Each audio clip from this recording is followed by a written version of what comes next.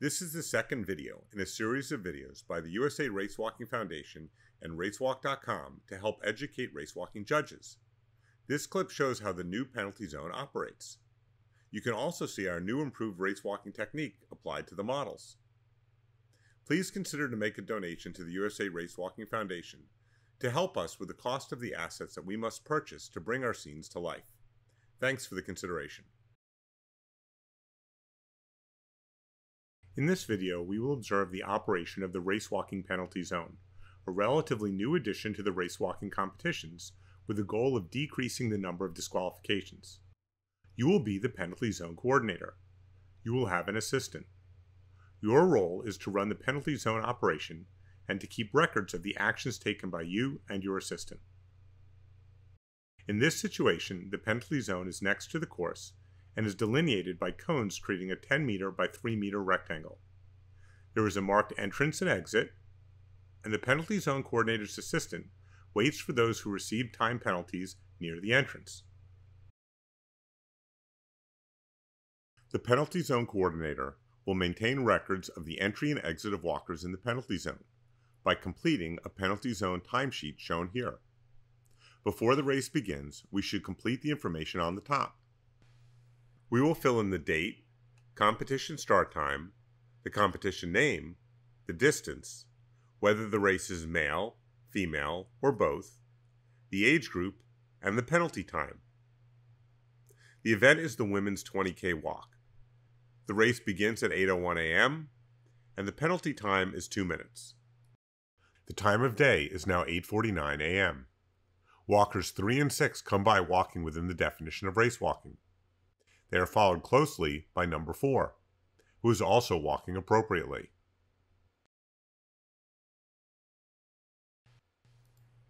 Walkers 1 and 7 are 2 minutes behind the lead pack. They are also walking legally.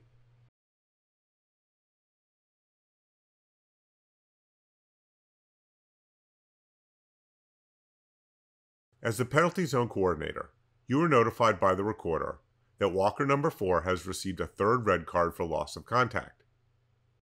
As you can see, walker number 4 has received 3 red cards from 3 different judges for loss of contact.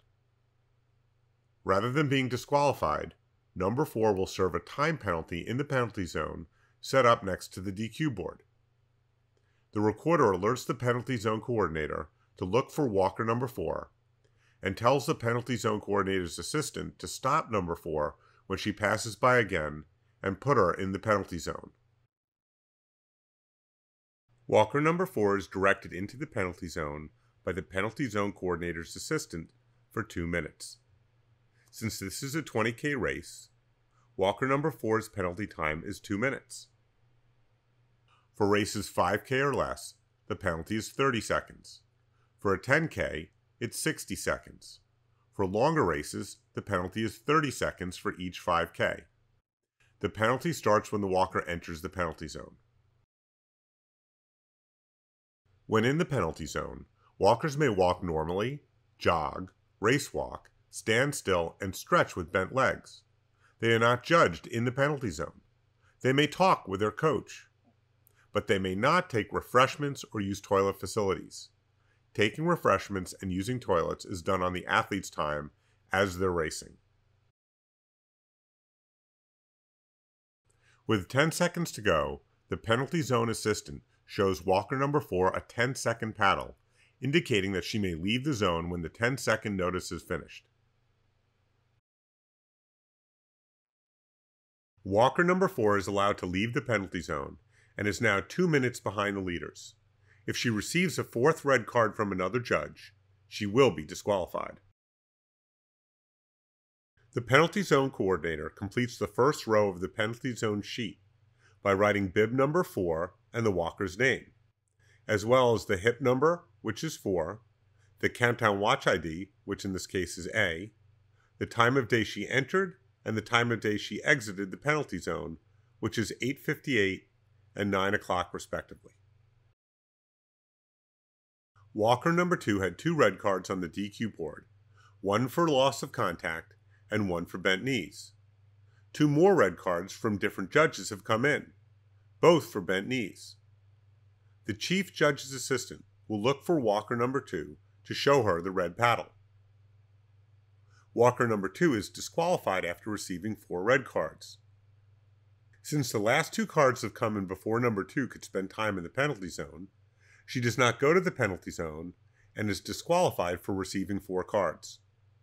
This action will not be noted on the penalty zone timesheet. The leaders of the race come by one last time as they head to the finish line.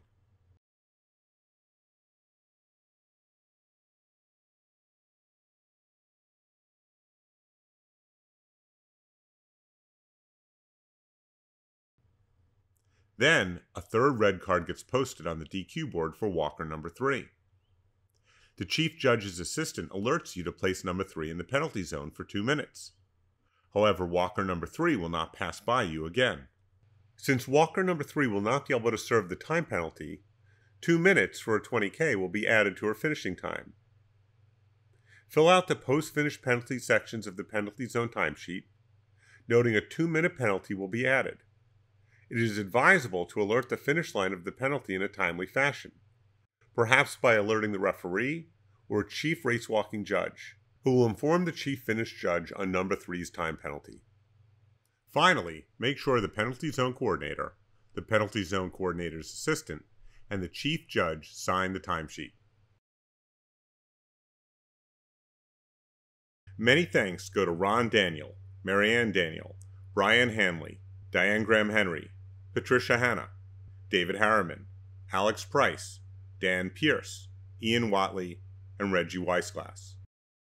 A special thanks to Michael Seralta, who assisted us with getting footage of elite racewalkers to base our models upon.